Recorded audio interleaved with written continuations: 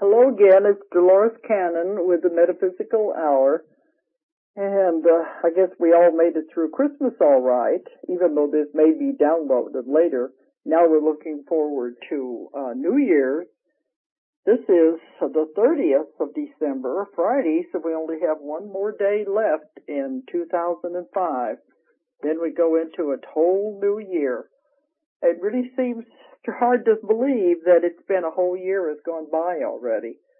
But they do say time is speeding up and everything is getting faster. And I believe it because this whole year has been a big one for me with all the traveling. And I'm already booking through most of 2006, so it's probably going to go fast also. But let me give out the telephone numbers before we begin. Anyone who wants to call in, the number in the United States is 1-888-268-4313. 1-888-268-4313. And the international number for those who are listening overseas, although I always think it's in the middle of the night over there, but you never know. But the ones overseas, if they want to call in other countries, it's 1-281-419-7697. 1-281-419-7697. Okay. One thing I wanted to say before I forgot about it, you know, a few weeks ago I told you I had come back from Dubai in the Middle East, where I was over there for 10 days. And I got back here right before Thanksgiving, and I was talking about how the sheikh over there was putting billions and billions of dollars into building this wonderful new city of skyscrapers that's just sprouting out of the desert. Well, now I have found that I guess one of the neighboring countries, I don't know if they're jealous or if they think there's competition or what there is, but the sheikh in Saudi Arabia is now going to do the same thing. And it was on the internet. He's supposed to be putting $40 to $50 billion of his own oil money into building a huge city on the coast by the water in Saudi Arabia. When I found it on the internet, it has a picture of the proposed city. It's also going to have skyscrapers. It's going to have all of the luxuries and the things that are occurring now in Dubai. And it says there would be 500,000 new jobs generated. Now, whether that's in the construction or if that is afterwards or not, but it sounds like they're all going modern over there. And they are building totally new, wonderful cities that are going to surpass anything. And I also had news on the internet that the Dubai, where I was at, is one of the buildings they are building is going to be the tallest building in the world. So I think this is the place to watch. The Middle East is not what we think it is. I guess we always think of them as living in tents in the middle of the desert, and, hoarding the gold money, the oil money, and living in these palaces. But actually, there's a lot more going on over there than you'd think. And all the companies in the world, the major corporations, are going to relocate into these big cities. They are building corporate headquarters in many of these huge cities. So that's going to be interesting. I don't know how many of you know that the tallest building really in the world, I think there's an argument about it, is in Kuala Lumpur in Malaysia. And I saw that when I was over in Bali. We had to go through Kuala Lumpur. It's twin buildings. I guess you would call them twin towers because they are like pointed on the top. But there's two of them side by side, and they are joined with connecting bridges, or connecting walkways, I guess you would say, on several of the floors, crossing over from one building to the other. And they say the two of them are supposed to be the tallest buildings. But I don't know if there's an argument with that over the Sears Tower, or which one really is. But they said in the one in Kuala Lumpur, you can live your entire life in those buildings and never even have to go outside on the street. Everything they need is right there. Schools, hospitals, stores, everything. So amazing things are happening in that part of the world. We always focus on the war, but there is a lot of very constructive things going on too. So I think this will be interesting to watch what's going to happen in Saudi Arabia, because that is where a lot of the oil money is. And we all know where that oil money is coming from. It's coming from a lot of our own pockets, the profits that they're making on that. But at least it's good to know that they're taking the profits and using it in a constructive way. They are not hoarding it. They are building huge metropolises and huge cities. Because, I said before, you can even go skiing over there in the middle of the desert. They have these places in Dubai that was the snow dome, and inside of that, you can even live in there. They have quarters where you can live in there if you wanted to live among snow-capped mountains and skiing. And some people said, why would I want to go to the desert and then go skiing? But it's like they've let their imagination run wild, and anything is possible over there. So I'm going to be watching that part of the world because they do want me to come back. And now that my books have been introduced over there, they said they expect them to take off all throughout the Middle East. And even though they had a censor board that had to okay the books before they were brought in. But now I'm in the middle of planning my next trip to Europe and to Asia. I'll be returning over there the end of February and be gone the whole month of March. I have to speak at the International Hypnosis Conference in New Delhi, India. And on that trip, I'm going to get to see the Taj Mahal. So I do take time off to have a little fun, too, to have a little vacation and play, too. I don't like to just have all work. That's going to be a new first one for me, is to go to India. Then I'll be back to Russia and to Holland. So we're trying to put those trips all together now. So I'll have many interesting things to tell you about the trips and about the talks and the classes that I'm giving everywhere. But right now, I guess we're all looking forward for New Year's. And this is the time of the year that I'm home for a while, because I live in the mountains. And when it snows here in Arkansas, we can have some pretty bad winters. And when it snows, I can't get to the airport. They may clean off the highways, but they don't clean off these back roads that go up into the mountains. So sometimes it's difficult to get down the highway to get over to Fayetteville where I can get the airport to get the planes. So years ago, I stopped booking anything this time of the year rather than take the chance. So wouldn't you know, we've been in the 60s now here for the last 2 weeks. I think it's like that in a lot of parts of the United States. There isn't any winter right now. They say, what's happening? We've gone right into spring and summer. Well, everything is changing with the weather and all of it. But anyway, that's why I'm home right now and I can do the shows live. When I get ready to go overseas again, then I'll start taping the shows again, and they'll be broadcast tapes. But they can still all be downloaded out of the archives. I've been trying to debate on what to talk about tonight because I had 2 different times that I went partway through a subject and didn't get to finish it. Because on these talks that I'm giving, when I'm doing lectures, I will speak for over 2 to 3 hours on just one subject. So it's been hard to try to condense it down into 1 hour. So I had 2 that I'd started.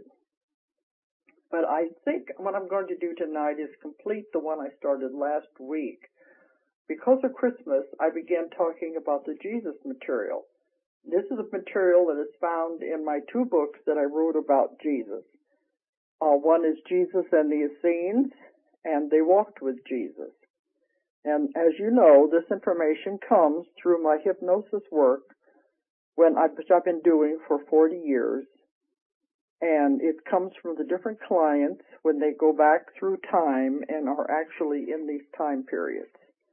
And with the way I work, the person becomes the other personality totally, and these things are happening to them at that time. This life ceases to exist. They are the other person in that time period. So the information you can get from these people is really startling. It's like nothing that has been reported. One of the books that I'm thinking about writing in the future deals with history as it really was, because of all the cases I've had of the different time periods. I've found out that we don't know really what history was like. We just know what's come down to us, but we don't really know what was happening in these different time periods. So that's my job as a reporter, to get this information back. And that's what I consider myself, the reporter, the researcher, and the investigator of lost knowledge. So I don't channel. I accumulate the information that comes through thousands and thousands of people. And this is what I write my books about. By putting it together, you get a little piece of information here, and a little piece of information there, and you put it together like a gigantic puzzle. But the Jesus material was some of the very first cases that I had, and it was back in the 1980s. And I'm going to try to remember where I stopped last week, but the Jesus and the Essenes material came from a young woman who was an American and who had never even been out of the United States. She didn't even graduate from high school. She dropped out.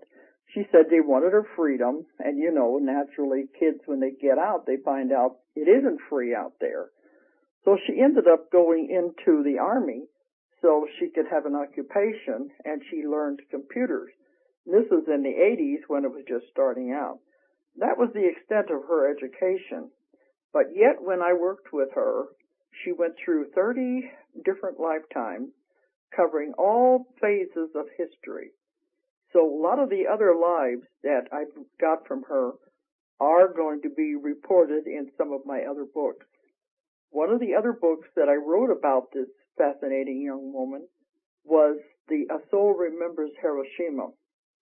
And in that past life, she relived the life of a Japanese man who was living outside of Hiroshima and was in the city of Hiroshima whenever the bomb was dropped.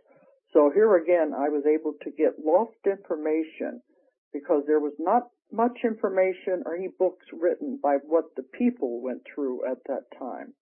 And that's what my job is, to get back lost information.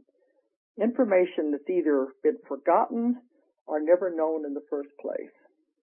Or we've had bits and pieces, and a lot of it's been changed as applies to the Jesus material. And what is told in the Bible is not even half of the story. There's a whole lot more to the story that has never come down to us.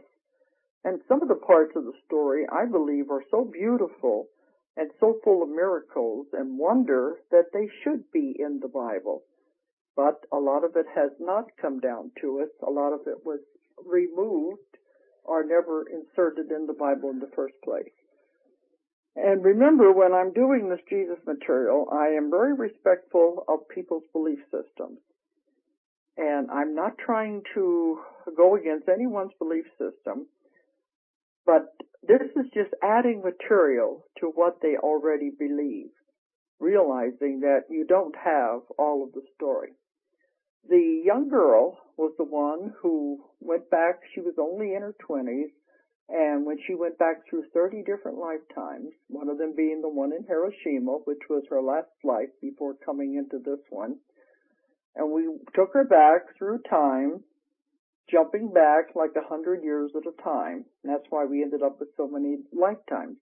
I just didn't know what I was doing in those days, and I thought, well, it's been an interesting experiment. Of course, now I know, and you're going to find out when I do more talks in the future, now I know time is not linear. It is really parallel times and parallel dimensions, and things are all existing at the same time. But in those early days of my beginnings, I was still thinking everything was linear, like 1 year after the other, 1 month after the other. our linear way of thinking the way we go through life now. And I still prefer to think of it that way because otherwise it's a little too complicated for our poor little brains.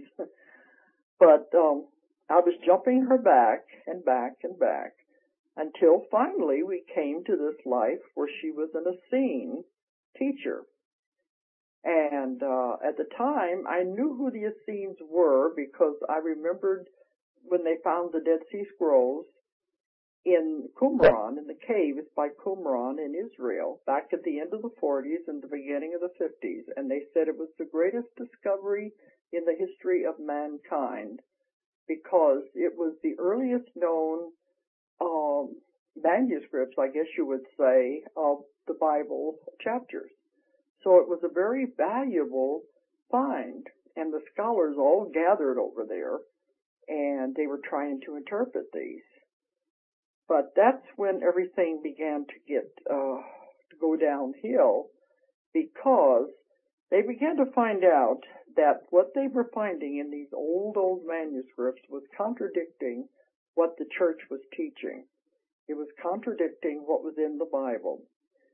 And when I did my research to write the book, Jesus and the Essenes, I had to read every book ever written on the Dead Sea Scrolls. I do this when I do research. I do tremendous amount of research, and I read every book ever written on the Dead Sea Scrolls to find out what they were coming up with. And one of them said, I wish you would just go away and come back in another generation because it was contradicting what they had been taught.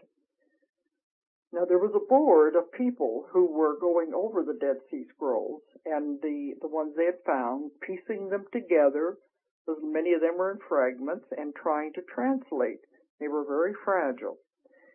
And as they began to get this, there was the board put up of different people who were the ones in charge of this. All of these were theologians. They all belonged to different churches. There was only one who was not a member of the church.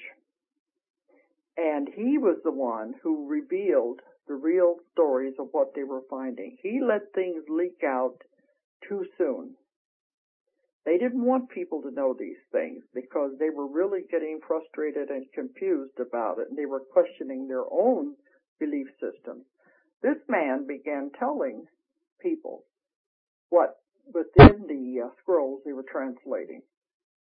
And he wrote several books. His name is going to come to me in a minute because I wasn't prepared to mention it. Usually in a lecture I have it at the tip of my head, on my mind, but it'll come to me in a minute. But he wrote several books about his versions of what they were finding in the Dead Sea Scrolls. Well, when they found out that he was leaking this information, they put him off of the board. And he was never again allowed to even see the Dead Sea Scrolls and have any part in it because they didn't like the way he was telling it too soon. And that way, we were able to get a true picture of what they were finding. But the rest of them all said, no, we're not going to reveal this. So it was like it was all shut up back in the caves again.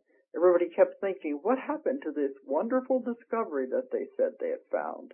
The greatest discovery in the history of man. What happened to this discovery? Well, there was no more heard about it.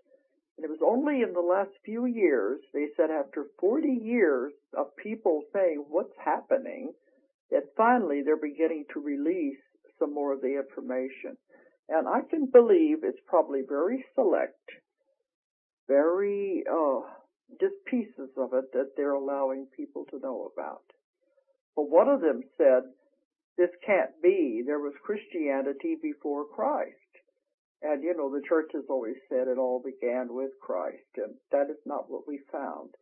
He actually got his teachings and his learning and his information from other groups, especially the mystery school called the Essenes that existed at that time at Qumran. He was taught by people. He was taught by the wisest teachers in the world.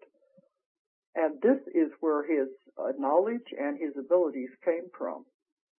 But the church wanted people to think he just appeared one day with all of this knowledge and abilities, like he came straight from God. That was not what happened at all. He was taught by people. And this is what I found when I was doing the regressions and putting it all together for the book. And it was later, after Jesus and the Essenes had been printed, and it had to come from England, because I was trying to get this published at a time when there wasn't any New Age bookstores. It was in the 80s, and in the regular bookstores, they only had one more small shelf reserved for this kind of material. It was very difficult to get this kind of material printed. But everything has to happen in its time. So it ended up, the book Jesus and the Essenes was printed in England. And that's the way it had to come. It had to come into the back door to get into America. So when the book was finally published, my publisher knew he was taking a chance. He told me he was. This was Alex Bartholomew, and he was with Gateway Publishers in England. And for many, many years before that, he worked in America, and he was the one that was responsible for publishing Jonathan Livingston Seagull, the masterpiece that is now, they're trying, there was into a movie, and they're trying to get Richard Bach's Illusions now into a movie. But that was the original. He said at that time he was taking a chance because everybody said, this is a book about a seagull. Doesn't make any sense. You're going to take a chance on that. But he was always willing to take chances, and his paid off when he was in the United States, and he was responsible for publishing Jonathan Livingston Seagull. When he founded his own company in England, and he'd been there for many years, and that was when he decided, he said, to take a chance on me and my book. He said, Jesus and the Essenes. He wasn't sure how it would be accepted. He thought people might ridicule it. They might not understand. They may not understand the method that it came about through hypnosis, because this was in the days there wasn't much of this going around. But he said he decided to take a chance. Well, when he did, to his amazement, the book took off, and it went through several printings in England before it is now returned to the United States, and I have the rights back to it now, and it's being printed as another edition in the United States. But he always told me it was such a fantastic book. Well, after that, one time he called me and he said, do you have any more material about the life of Jesus? And I said, yes, I did. I had been accumulating some after that book was written. And he says, write it. But he said, I don't think you're going to be able to surpass a masterpiece. So I began to put together material that was other material that I got from two other women. Now, Jesus and the Essenes was the young girl going back to a lifetime where she was Sudi, one of the teachers, the Essene teachers at Qumran. And she was one of the ones that taught Jesus and John the Baptist in their early days, all of the material they learned at Qumran. She was a master of the Torah. And I had to find out what all of this was, and I talked about this last week of what that was. That's the first 5 books of the Bible, and it talks about the Jewish law. And that was what she was in that past life. In this life, she was Pentecostal, and I said she had never even finished high school. But here she was giving us Jewish teachings, theology, and Jewish culture customs.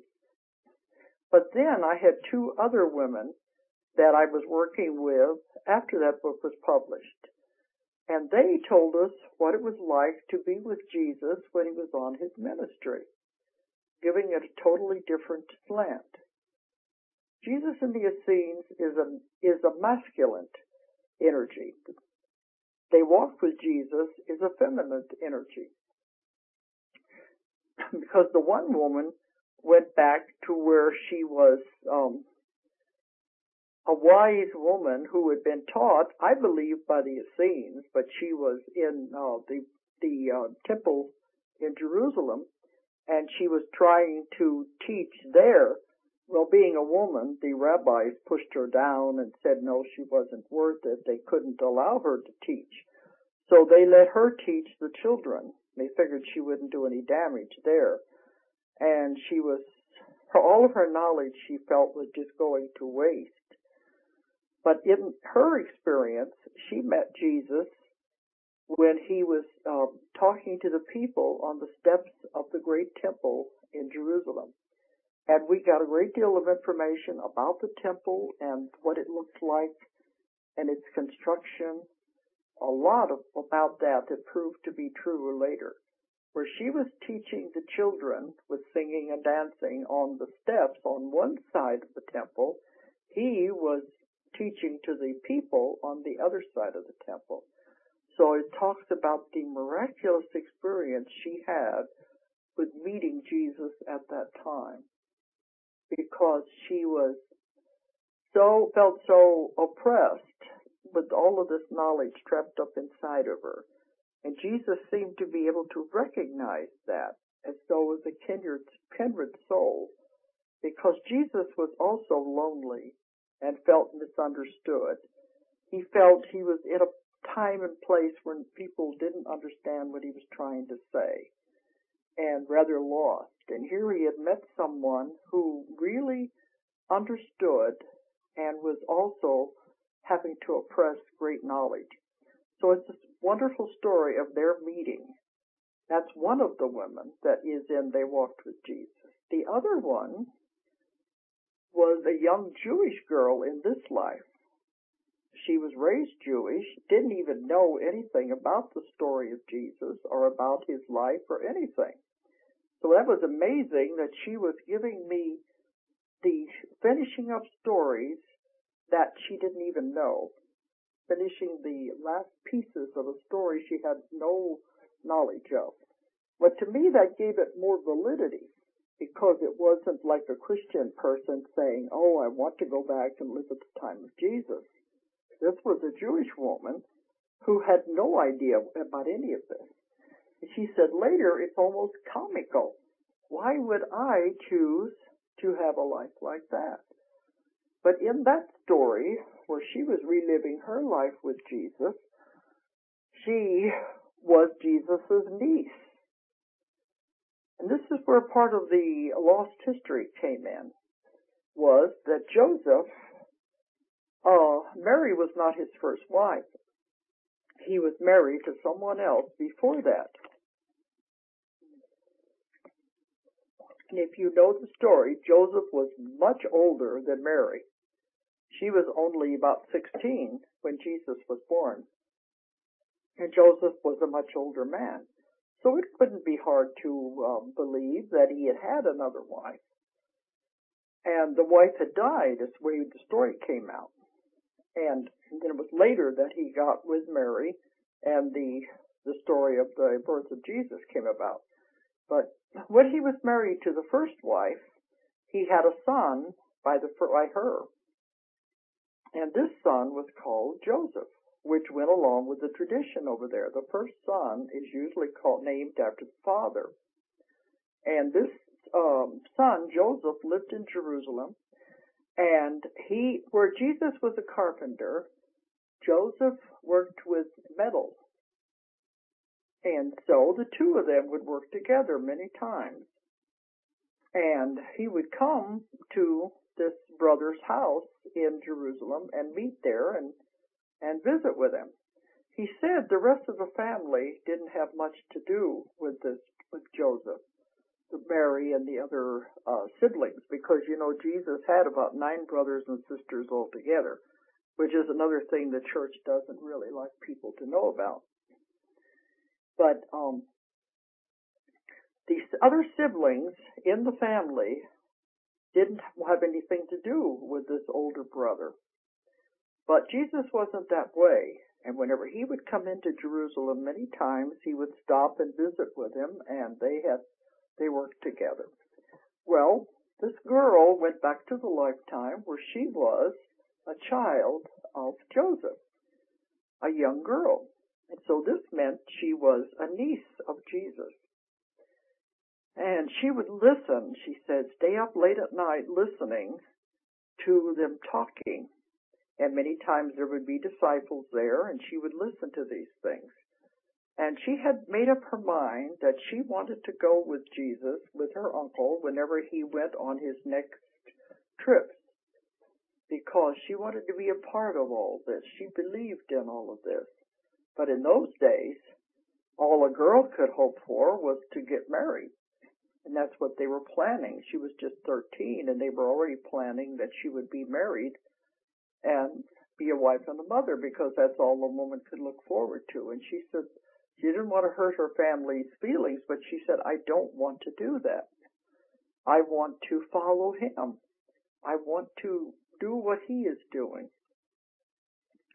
And one night, whenever he was there, she went to Jesus and she told him what she wanted to do. She wanted to follow him. And he looked at her and he said, you can't do this. You're a woman. It's not allowed.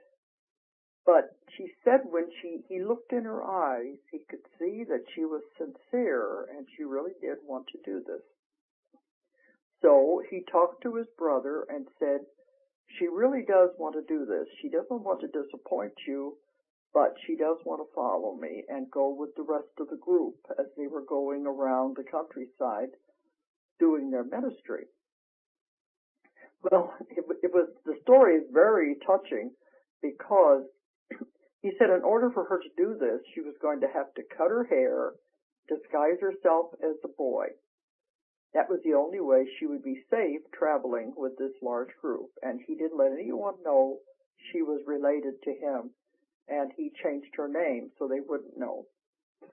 So they walked with Jesus is the story of these two women, and how this girl followed him with his group as they went to the different villages of the lepers at first. It's one of the first places they took him. And I always suspect Jesus did that on purpose, because if she couldn't take it, he would immediately send her back home. He would not let her go any further. She wasn't going to be able to take seeing these horribly disfigured people who had leprosy in those days. In those days, leprosy was a very feared disease, and they were the untouchables, and they put them away in villages all by themselves so that they would have no association with the rest of the people who were considered healthy. And I think he took her there first just to see her reaction, because it would have been a terrible shock for a young girl to see these things. Now, one thing I found was that when they were making these journeys, there were other people he took with him. One was John, the disciple, was, I guess you would say, the PR person. He would go ahead of Jesus and the rest of the group and set things up. He would arrange where they were going to stay. He would arrange where they were going to do the talks. And if there was any sign of danger, they had to divert their journey and go somewhere else. And many times in the story, in the book, they didn't meet in someone's house. They met in caves on the banks of the Lake Galilee and the Jordan River. There were caves, and they would meet in these caves that had been hollowed out that would hold many people. And they would put brush and things over the entrances so no one would know they were meeting inside. And this is where he did a lot of his teachings. Well, John was the one that would go ahead and set up all of these, and then he would send word back that it's all right, you can come to this place and that place, I have it all set up.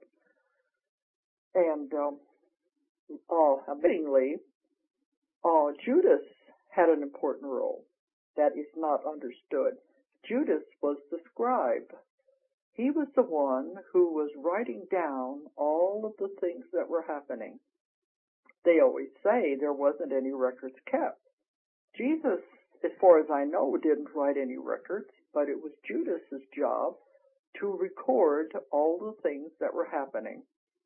And he tried to record the miracles. He tried to record the parables that Jesus would speak, and to keep track of all these things.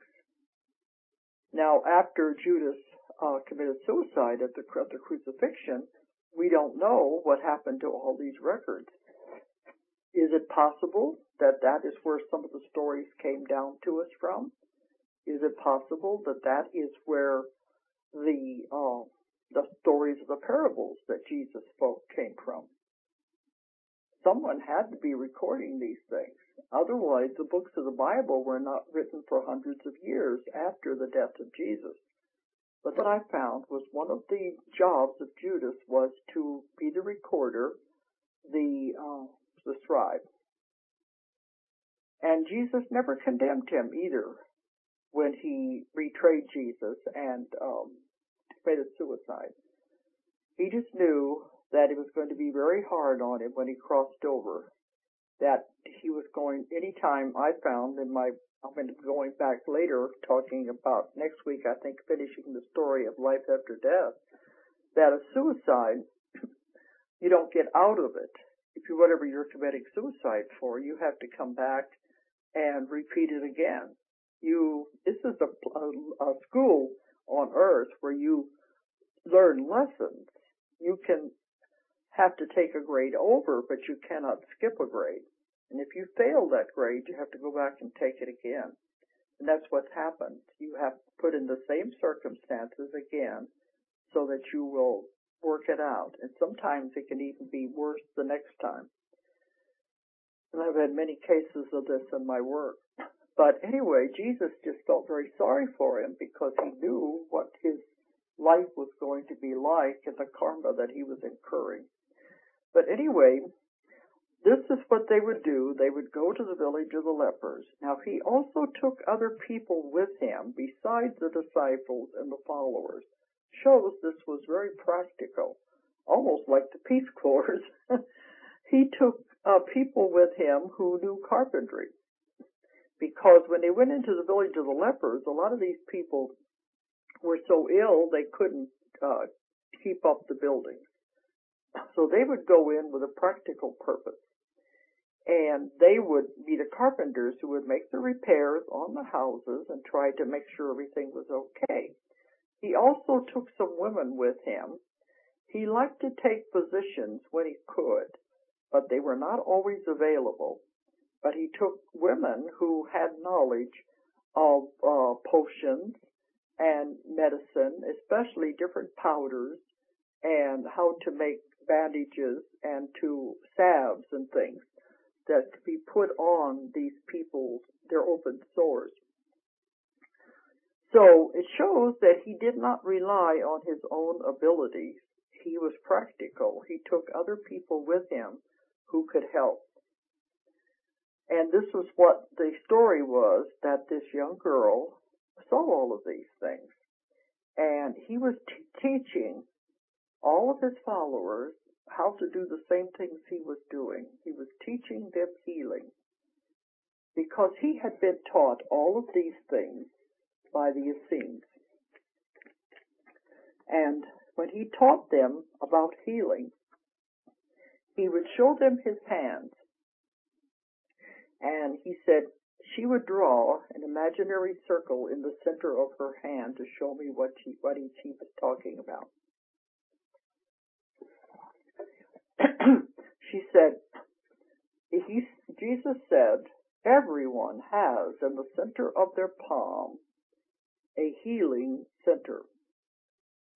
He didn't call it a chakra, but he said in the center of everyone's hand is a healing center. And they could heal by touching, and there would be energy come from their hands, and they could use it to heal. And as this girl watched when he would work on the lepers and work on the different people, she could see lights coming from his hands, and the light was powerful enough to heal. But you know, even Jesus couldn't heal everyone. I know the church likes to think that all he had to do was touch someone, and they were instantly healed. That may have been true, but he couldn't heal everyone. He had the ability to look at them, and he could see their karma. He could see why they had the disease, why they had the illness. And then he would know, was it their karma that they had to work out? Maybe if it was, he couldn't heal because he would be interfering in their karma.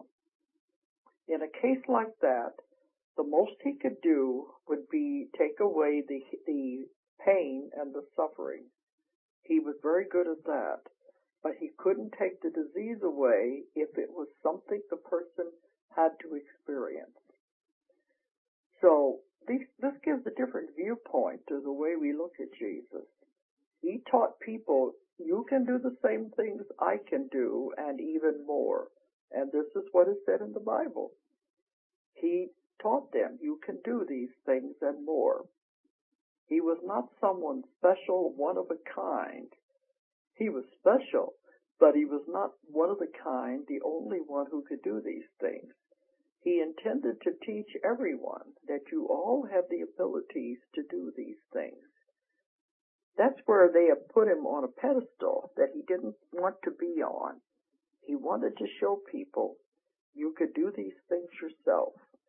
And there are many books written now about the healing hands and about the power of the energy in the hands. There's many different modalities of healing, Reiki and different ones, where they are able to utilize the energy from the body to help heal the person. This is the kind of thing he was talking about, and it is very real and it is very powerful. But Jesus learned how to do all of these things when he was on his travels. This is where the missing years came in. The Bible has the missing years, and they say nobody knows what happened during those missing years. Well, we found out what happened. He was traveling all over the world during those missing years. His uncle was Joseph of Arimathea, and Joseph of Arimathea was related to Mary. Now, in the Bible, Joseph of Arimathea is only mentioned one time, where he's talked about as being the rich man who gave up his tomb for Jesus after the crucifixion. Joseph of Arimathea is one of the most remarkable characters in the whole story, one of the most powerful characters in the whole Bible scene, and that's different at time period. It's a shame that he has been overlooked because his role was extremely important in the whole story of Jesus. Joseph of Arimathea was one of the richest men in the world at that time. He dealt in tin, and he got his tin in England, the tin mines in England. And I've received tons of information from that area where people have sent me books about the legends, where everyone even today knows that about the tin mines, and they all know the stories and the legends of Joseph of Arimathea when he came and took the tin out of the mines for many, many years. Joseph of Arimathea had a huge fleet of ships that traveled all over the world, the known world at that time, taking the tin from the mines in England and taking them to the different ports all around the world. Tin was almost as valuable as gold would be today. It was a very valuable metal, especially was used in the making of bronze. And as I did the research, the historians are not even sure where the tin came from in England. Now, it came out of the mines, but the way all of this was produced, they said, is very complicated. Somebody had to show them how to do these different things. They are convinced that the survivors of Atlantis would have been the ones that settled in the British Isles and developed all of these different techniques. And this is probably where the Druids came from also, the survivors of Atlantis, because the Druids had the biggest university in the known world at that time, a tremendous university at Glastonbury, where they taught all the different subjects. This is the same as the Essenes did. The Essenes taught all of the subjects that were known. In Jerusalem and Israel, all the boys were taught was just mathematics and reading and writing and the Torah. They weren't taught anything else. The girls were just taught how to be a wife and a mother. They were not even taught to read and write. If a boy wanted to have more education, he had to go somewhere else to get the training. But at Qumran, in their mystery school, they were taught everything: mathematics, astrology. There were different masters, and this is where the one we were speaking to in Jesus in the Essenes was the masters of the Torah. But there was one that was a woman teacher who was called the master of the mysteries. She knew how to teach Jesus and the other students that were there different methods of healing. And they said when you completed all that was taught in Qumran, which was supposed to take about 20 years, most students came in and focused on one subject, like mathematics or astrology. But it would take about 5 years. Jesus had to learn it all, everything that was taught at that school. And they said, when you completed all of the courses that the Essenes were teaching, you would even know how to raise the dead. Those were for the highly advanced students that took all of these courses. So Jesus was exposed to a tremendous amount of knowledge just with the Qumran alone. But in between there, Joseph of Arimathea was taking him to all the other wise teachers of the world. He was taking them under the disguise as traveling with his uncle, because his uncle had to go and trade in these different countries. And Jesus went along with him under that disguise. And when Jesus was young, Mary would also go with him. She would accompany him on these trips. And no one knew the real reason he was taking him to these countries was so he could meet the various wise teachers in India, Tibet, the Druids in England. They said China. It wasn't called China in those days. But all of the wise teachers of the world, he would spend time with them and learn everything they had to teach. And he could absorb it so quickly. He could just learn so fast. That was the amazing thing. That what would normally take 20 years, if he would spend a year there, he would have all of the information absorbed. He could put it all together. His mind was that capable of grasping everything. So he was taught by all the wise teachers of the world. And then when he came back, he developed his own technique by putting all of this together, making it work for him. All the different secrets that he had been taught. It's interesting to note that Mary Magdalene, many people have asked me about her. She was one of the disciples. Jesus had more women followers than he had men.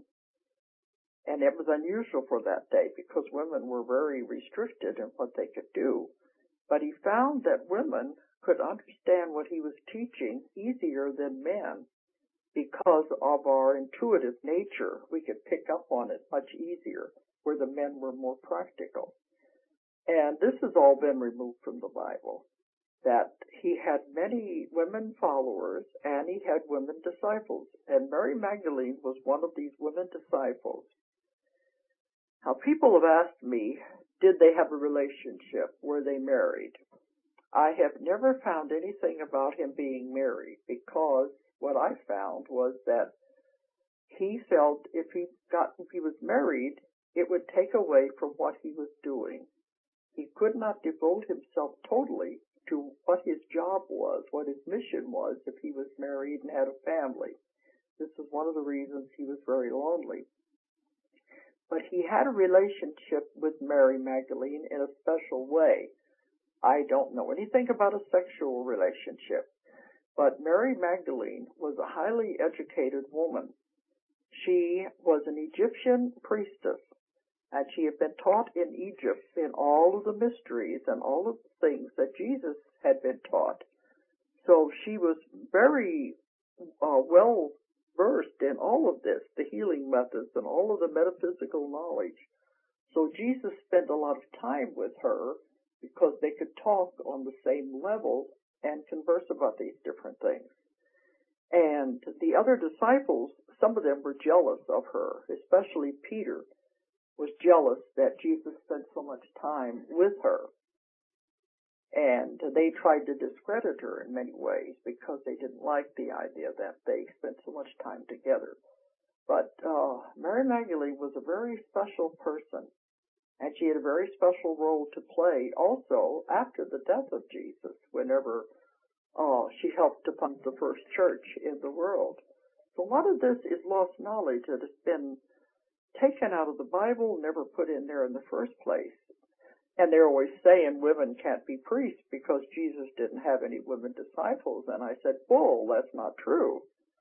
That's what they'd like to have you believe. But Jesus did not distinguish. To him, at Qumran, they had women teachers. He was raised with this.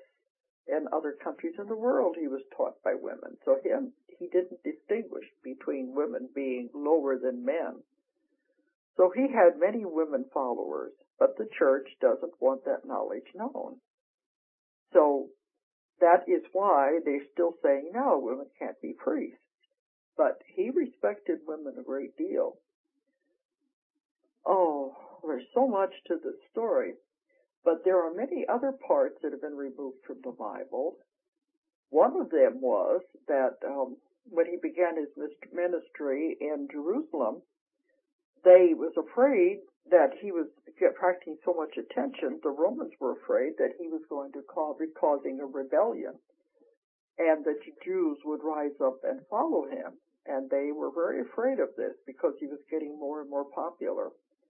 So many times he was captured, and he was taken into the rooms and the tunnels that are underneath the temple in Jerusalem. Some of these tunnels survive to this day. They're still down there.